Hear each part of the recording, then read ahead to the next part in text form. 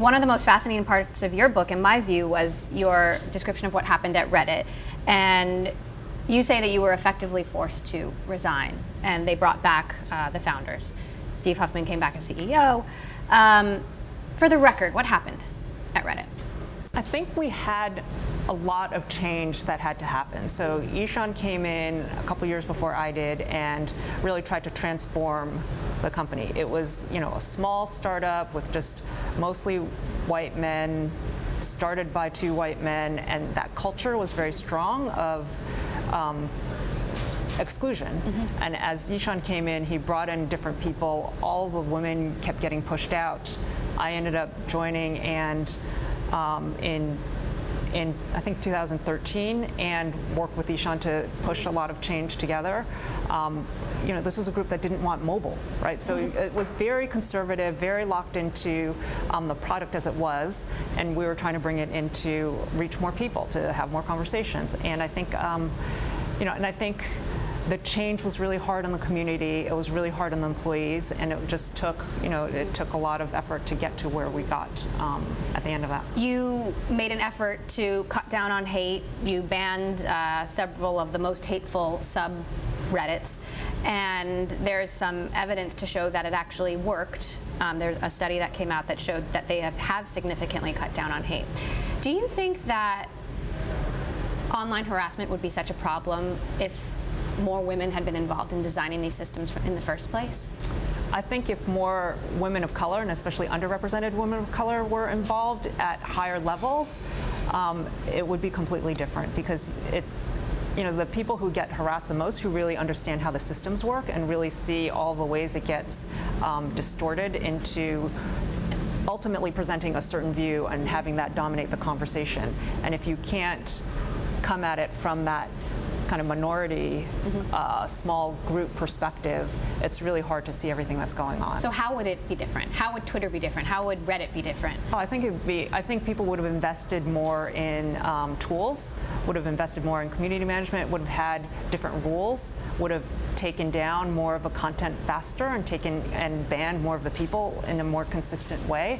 But it's hard when you don't put enough resources, because those problems scale with the user base. And if you're not putting in the frameworks and if you're not putting in the tools, it gets out of hand very quickly. How much hope do you have for Twitter? I mean, can Twitter at this point, 10 years in, get its harassment problem under control?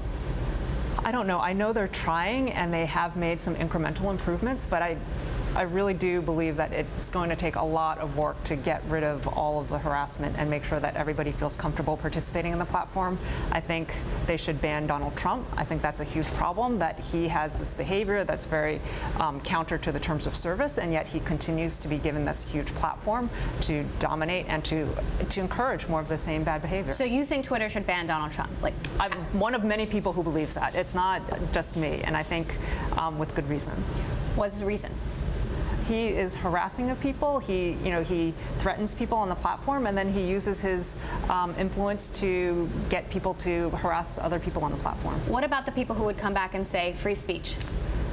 There's so many. It's such a red herring. I think there are many reasons why people say free speech. I mean, it's an easy thing. Then you can say whatever you want on the platform. And we saw on Reddit, when you allow free speech, it's the people who are dominant on the platform who can bully everybody else off.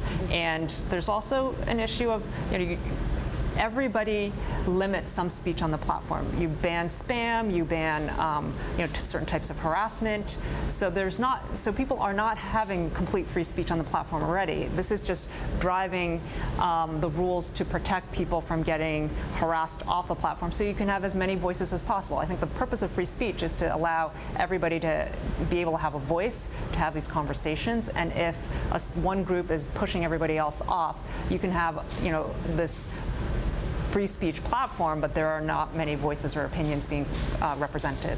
So Senator Hannah Beth Jackson is planning to introduce a bill that would explicitly prohibit harassment in the venture capital industry. What's your take on the bill, or how optimistic are you that legislation could solve this problem? I'm hopeful, right? I think everything else hasn't solved it so far. I think the shaming has started to help a little bit, like people coming out and saying this is not acceptable. You can't go on an airplane and experience what I experienced, which is people talking about porn stars, talking about sex acts, talking about prostitutes, right? That's not acceptable anymore, and now you know that, so you should change your behavior.